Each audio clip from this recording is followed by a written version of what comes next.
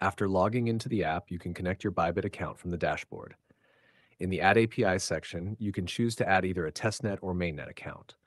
Go to your Bybit API management, create a new key, give it a name, set the permissions to read-write, and whitelist the IP.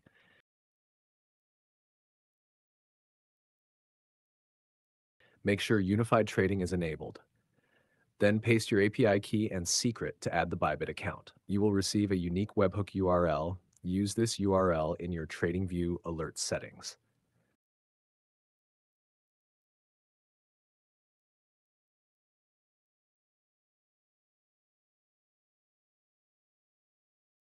I've built a strategy and added an alert there.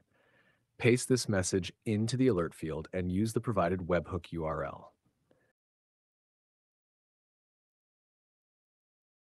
Now let's wait for the alerts to trigger. I already have other positions open. They will remain untouched.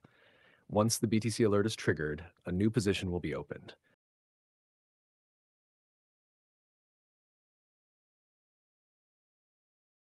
You can see the buy alert has been triggered and a new position has opened. If you refresh the logs, you can also check the exchange response.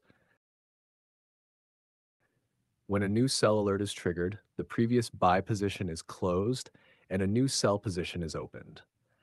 The exact trade seen on TradingView is mirrored in Bybit.